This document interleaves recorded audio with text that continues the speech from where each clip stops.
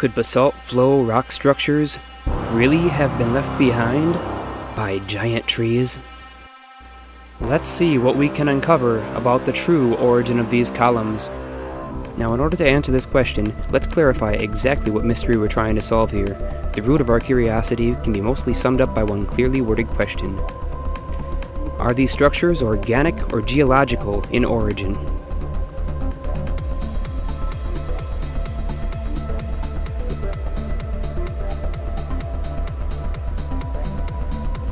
Let's begin by covering some facts about these basalt columns. Here we will observe and analyze these various rock formations as they appear before us at this point in history. We will not be making claims based on conjecture as many others have. Evidence will be, and must be, at the heart of our research. So, what do these structures have in common? These rock formations and others like them have been chemically analyzed to reveal they are composed predominantly of magnesium, silicon, and calcium oxides. They also contain small amounts of other oxidized elements like potassium, sodium, iron, and titanium. These elements are found in most rocks but fall within a much more narrow ratio in igneous type rocks such as basalt. Make a mental note, this will be important later. Interestingly, these elements are commonly found together all over the Earth, but grinding individual chemicals up and mixing them together does not form strong rock. Turning raw elements into basalt rock is a process that takes some oxygen and lots of heat. Intense heat must be applied in order to melt the elements together so they can mix evenly and completely as a liquid. It is this even distribution of elements that allow the rock to stay strong as it cools. If the elements are unevenly distributed, the rock is more likely to crack and shear at random angles as it cools, resulting in weak formations which will more quickly become inconsistent piles of rubble as water erodes their structures over time.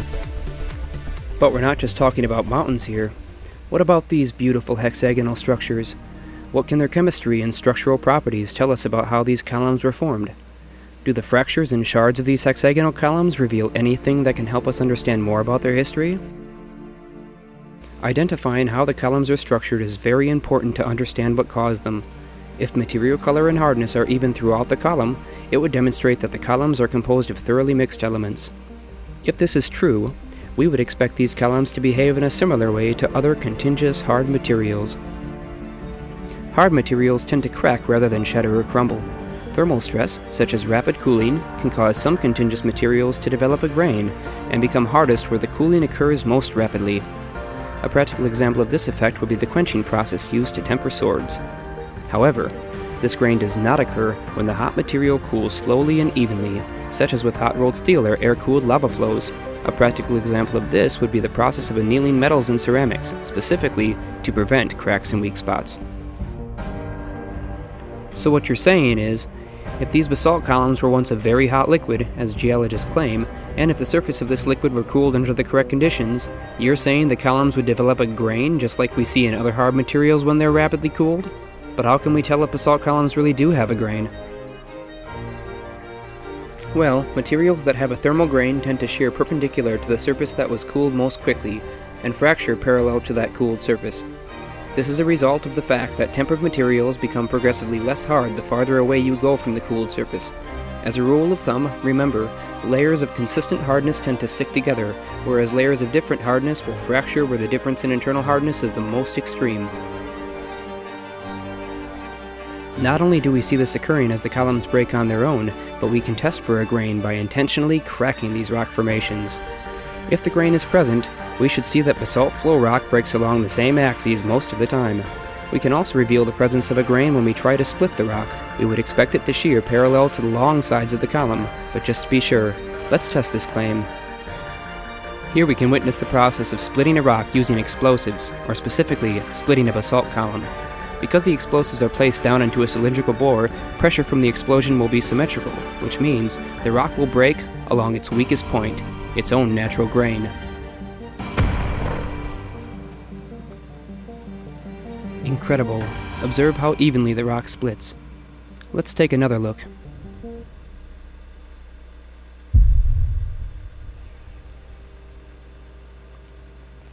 When the explosive is detonated, we can see the rock splits in a very even line. You can also see how the shear line is parallel to the sides of the column.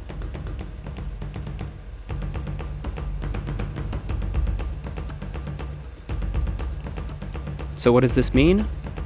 It demonstrates that the column has a grain, and it splits just as predicted by our current understanding of the material sciences. But this isn't the only way we can see this phenomenon take place. We can also observe this occurring when we split the basalt column with even pressure. These columns will still shear mostly along the tempered axes.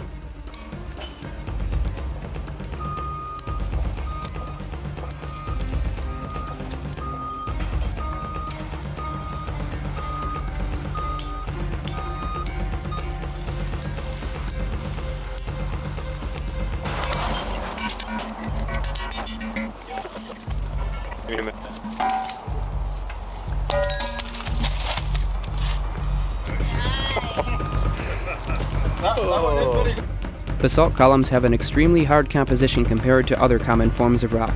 They have a very even color and consistent hardness. Many columns share a strikingly similar chemistry to molten lava flowing from active volcanoes to this day, but most interestingly, the way they crack reveals a structural grain known to form when hard materials are put under thermal cooling stress.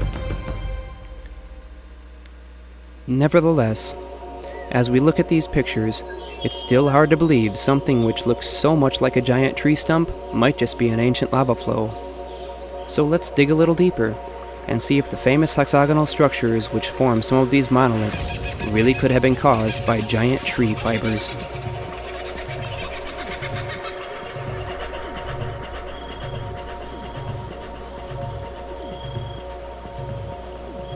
Today we find that these formations are made of rock. If they were trees in the past, there are a few ways they could have become hard as rock. Since columnar basalt is such a hard, dense material, we'll have to go on a hunt for evidence of organic matter that has become as solid and uniform as columnar basalt. Since organic matter is not made of rock while it's alive, it will have to undergo a transformation to become rock. There is one process we know of which can produce this phenomenon. It's called petrification. In order to properly address these basalt columns and mesas are giant tree stumps theory, supposing it's true, we have to consider two possibilities. One, the trees were petrified in the most common way, by near complete replacement of all original organic matter with minerals, or solid basalt in our case. And two, the elements the tree was made of helped in the petrification process, and ended up in the materials we see today. If these rock formations were living organic structures at one time, is there any evidence that plant material can petrify in the form of basalt? Unfortunately, it appears not.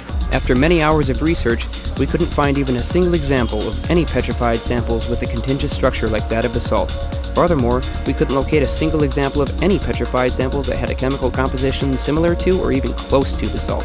See, it turns out that nearly every petrified sample with public chemical analysis records we could find demonstrates that silica accounts for over 90% of the mass of petrified wood.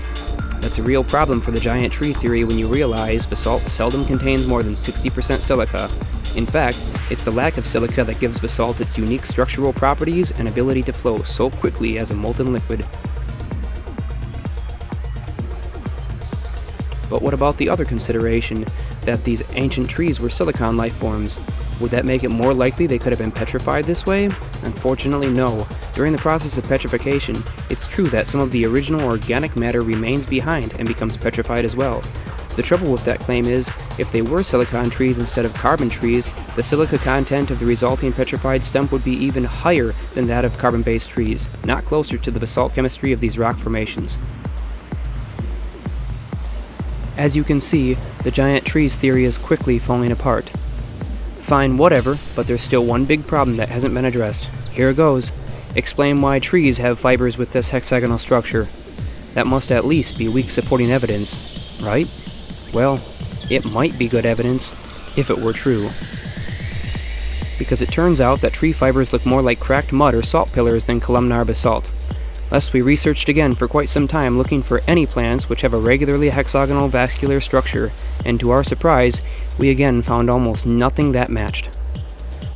Some plants have a semi-hexagonal vascular structure, but even the very best examples were highly irregular in shape and number of sides. Let's take a look at some of the best examples we could find of hexagonal fibers in biological material.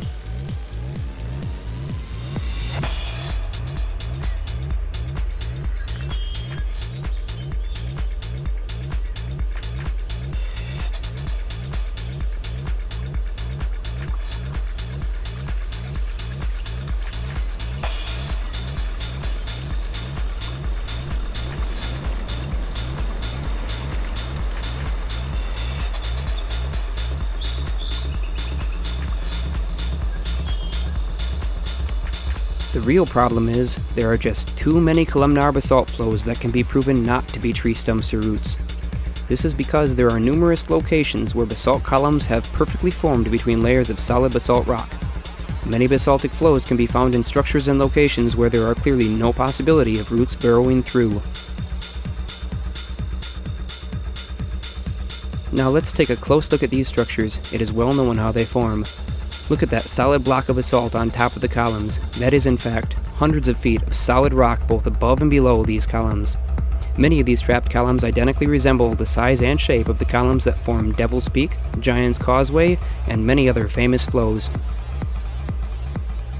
Just to be clear, we're not claiming that there were never giant trees on Earth. There very well could have been. We're just explaining why the claim that basalt rock formations in mountains being giant trees simply isn't factual. Our eyes can tell us a lot about the world, but they can't tell us everything. To see the whole picture, we use the tools of science and make accurate measurements to unveil the truth. In all honesty, I want to believe that this, my very own planet, had such incredible monoliths reaching towards the heavens. But I have to go where the evidence takes me. I will miss you, idea of giant earth trees. I will miss you. But hey, if you've got other evidence we didn't cover in this video, we'd love to hear about it. Please leave a comment below. I'm still hoping that someday we will find evidence these giant trees really existed. Until then, if you like what you've seen, please be sure to subscribe, and if you didn't, please let us know why in the comments.